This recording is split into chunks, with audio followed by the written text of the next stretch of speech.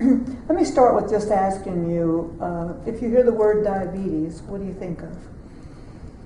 Oh, something that you have to live with for the rest of your life. And illness that I know can cause complications. Something chronic, and something that I wish I had never had. But you learn to live, you can't live with it, Something that I never wanted, but ended up with. Is that sun in your eyes?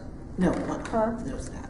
Is that reflecting on her glasses too? A little bit, but not like that other guy. Okay. Okay. So you have diabetes. I am. And how long have you had it now? This will be 15 years, since 96. Do you take insulin or? No, I'm on just meds right now, just pills. Okay. And how's it been going? I've had my ups and downs. When I was first told that I was diabetic in 1996, I wasn't given enough information to really understand the disease. I was just told to stay off sweets, and that's what I did. But every time I would go into the doctor, he would say, well, I've got to increase your medicine. And I'm wondering why, but he never did give me pamphlets, didn't send me to anybody. And it got to the point where I just started increasing with meds, And finally I found somebody that put me on the right road. And she got me where, because my A1C was just way out of whack. And I had days where I can't even explain my highs and my lows and my irritations and frustrations and, not being able to deal with things that, especially teaching, I taught school. And there were days when I just wasn't myself. And I know I'm the type of person that's considerate of others, kind, but there were days when I was just irritable and sort of hard to get along with, But once I got my medication and started getting it in my system, I found that that changed a lot of that, And so I was glad, for that. Finding the doctors to tell me and to send me to a dietitian, who worked with me, sit down and we wrote out menus for me to go by, and she just told me about my carbohydrates and everything, and finally I got it kind of under control. I'm not where I want to be with it yet, but I'm better than what it was.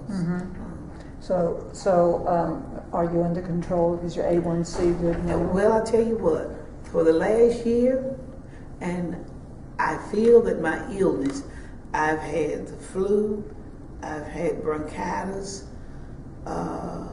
colds, probably from October all the way up until March of this year. So it kind of kept it was pretty high. The last time I checked it was, I think, 8.1. And that had come down some. And I know I need to have at least 6 point something, But I've got another appointment the 15th of this month that I've got to go and check it again. So I'm hoping that it'll be better. Now, do you have other people in your family that have diabetes, or? On my father's side, and my mother and my father had diabetes. My father had about 3 sisters who had complications from diabetes and died with it, So for some reason, I felt like later on down the road, and not really just thinking about it and not trying to prevent it, just hoping that it wouldn't happen. Right. Right. Yeah, but my mother and father both were diabetics. Now, What do you think the most important thing is for you to do to control your diabetes? Eating as healthy as I can, taking my meds, visiting the doctor. I go every 3 to 4 months. Mm-hmm. Exercise, which I don't do a lot of, but I know I need to, Mm-hmm. and to lose weight, Mm-hmm. and to try to stay as less stressful, as possible. I think all it has a lot to do with, controlling it. So you've got the pretty good picture of what you have to do. Yeah, right. I just need to do it. So tell me about the challenges. What's the challenge? I think age has a lot to do with it. When I first found out that I had it, and when he told me no sweets, it wasn't a problem. I didn't eat any sweets. Candy, Mm-hmm. cake, pies, I just didn't do it. If he said exercise, I did it. Mm-hmm. But now,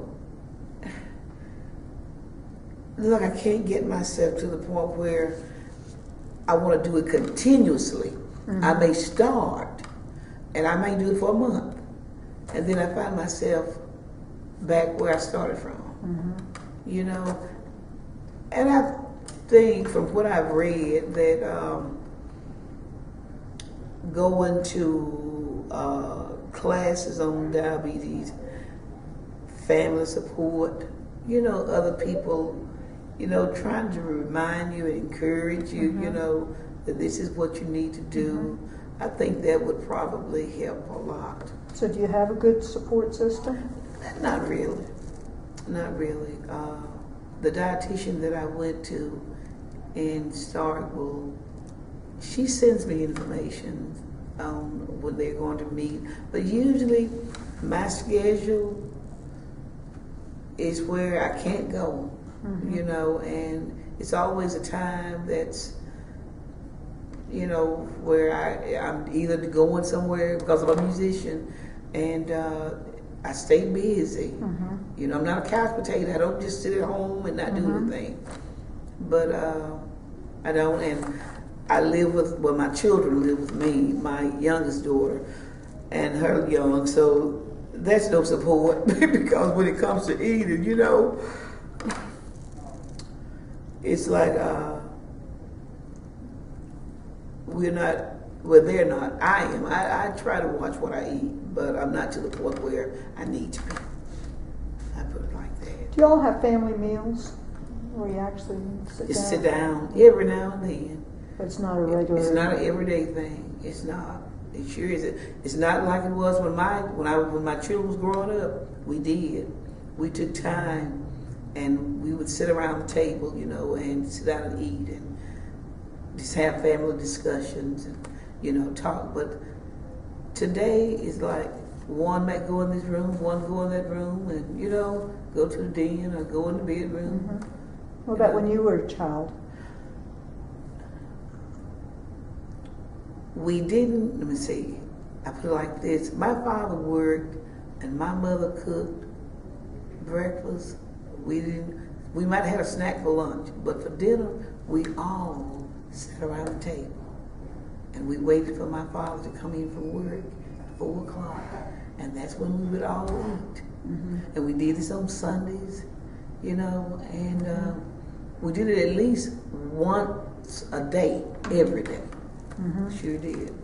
You have family reunion? Yes, we started a few years ago, but then they stopped. But since my mother and father passed, my sisters and brothers, we've started again. And we just had one recently. Sure did. Anybody talk about diabetes at the... No, we did not. You're giving me a good idea to do next time. You sure are, I'm telling you, okay? Sure did. Well, it's, diabetes is really a family disease. Mm-hmm. We pass it on, and if someone has it in the family, we're more likely, and the things we do together. Mm-hmm. So, yeah. That's right. What do you think could be done to prevent diabetes? Well,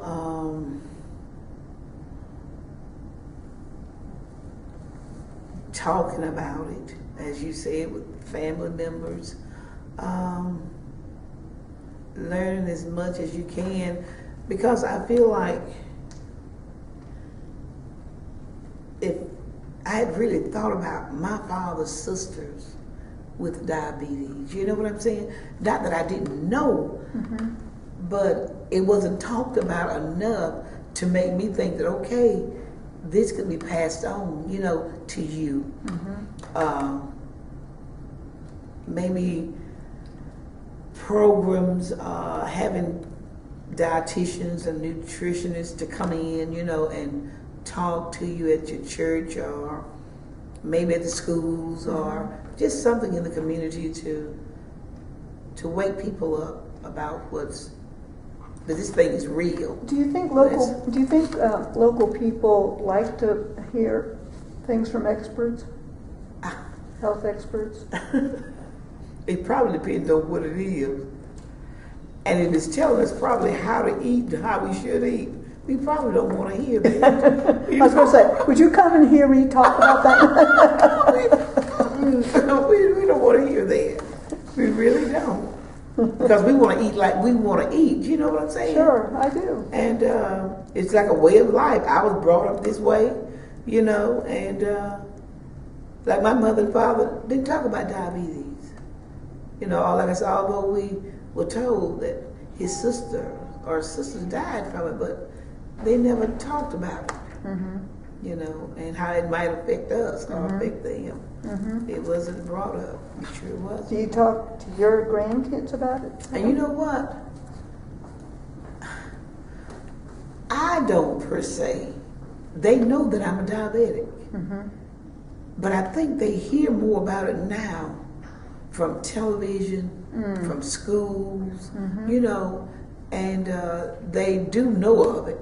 It's not something that they, you know, haven't heard of it. But I will talk to them about it. I sure will. Because that's probably a good way to start. It sure is. Yeah. It sure is. Do you think there's you said you were a musician? What do you play? Piano. Do you? And so what do you play and what is it you do? I'm a musician for 2 churches. Okay.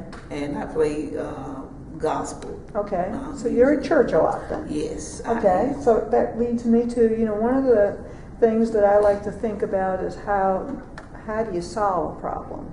You know, how do we prevent this from getting worse, and how do we provide support? And some folks have said that there's a lot of churches here in Louisville, and in Winston County. As you can see, there are 2 right here. That's one right. on this corner, one Right right across the street. from us. Right. So what do you think churches could do to make a difference in preventing diabetes or helping people that have the disease manage it better? Like I said before, I think bringing in people that, like dietitians, nutritionists. I'm the announcer for my church, and you know, I can get it over to the people about what's going on. And just my niece was telling me today, and I asked her, I said, what would you do? She said, you know what, Aunt Mary, we need to walk. And she said, you know, that would be good if we could just get our church members out and we just walk, you know. I said, that's one thing I'm going to mention today.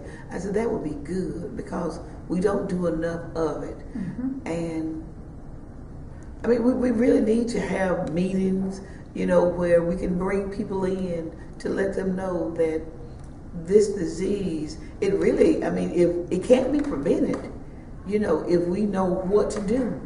And we know that, I mean, it could happen to any of us, you know, whether we're young or whether we're old. And that the information that we are given, you know, is to help us and to help us to live longer, you know. And I feel like maybe, just like I said, bringing in the nurses. My sister-in-law worked with the, what was this, the home, oh, gracious. Oh, can't think of it right now, but she would go to the schools and talk with the children, you know, about nutrition and about the food groups and, you know, what they should and should not eat and all this stuff. So that could, she even did one at our church, a program at our church. So I think, you know, things like that would help a lot. And even bringing the pastor. The pastor, I mean, you know, get involved by being the leader of the church, you know, that would help, you know. How do we get the pastors involved? No more than telling them, I guess, because I look at my pastor and I wonder about him sometimes. He is a very heavy-set person, you know, and I wanted to ask him. I've noticed he sleeps a lot, you know. While others are talking, I've noticed him kind of dozing, you know, off quite often, and I wondered, you know, whether he needs to have his sugar checked. So that would be something, you know, for him to bring, you know, for us to bring to him, so that he could, you know, bring it to the church family. Is that something that you would feel comfortable to do? Oh yes. I know him real well, and I think he's the type that would listen. I think he would do it. Yeah. So, just to kind of end up here, what do you think is the most important thing people need to know about diabetes? Complications from diabetes, blindness. My oldest granddaughter's daddy went blind from diabetes. He's only 33, and he's blind in both eyes. Amputation, you know, and I had a stroke in 2002, and they said it came from diabetes. It affected my left eye. It was just moving uncontrollably.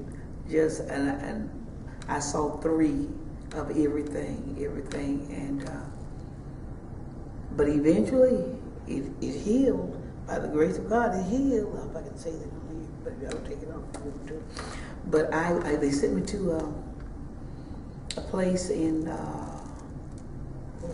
Birmingham, Alabama, to this hospital, and the doctor told me that it happened in November 2002, and he said by April, if it has not corrected itself, he said we'll have to do surgery.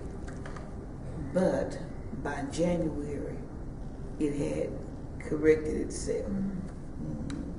So I guess that should be enough for me to really want to just do better. Yeah. And I do have moments, you know, where I just feel that, oh gracious, okay, I'm going to do better today. And today, maybe I will. But tomorrow, it may be another thing. I mean, I think sometimes we can allow stress, you know, to cause us to eat more. You know, just do things that you would normally, eat things that you would normally eat. So, but I'm still trying. I'm not going to give up because I want to live. I do. I want to live, and I do not want to have to die from complications. I don't want to have to leave this world from that, you know. But you keep carrying that book around with you now. Yeah. That'll be a good reminder, won't it? Yes, it really will. It sure will. Now you said I have one question. Okay. You said you're a musician. Well, you missed it. I already asked her. Plays piano in the church. Oh, excellent. Yes. I was kind of hoping you'd break out into song. Oh, gracious, no. I bet you could do that too. Thank you. That's all right. We'll do it another time. Although I do sing, God has blessed my family with the gift of singing and playing. We have been really blessed. Sure have. Now, do you live right here in Louisville? I live, well, we live out in the country. Oh, okay. About 15, 20 minutes away from here. You go to church here, or you go to church out Out there. out there? Okay. But I play for one of the churches on 15, going toward Noxapater, Mississippi. As a matter of fact, I've got practice until you at 6 o'clock. I had to leave. We practiced at 6. Very good.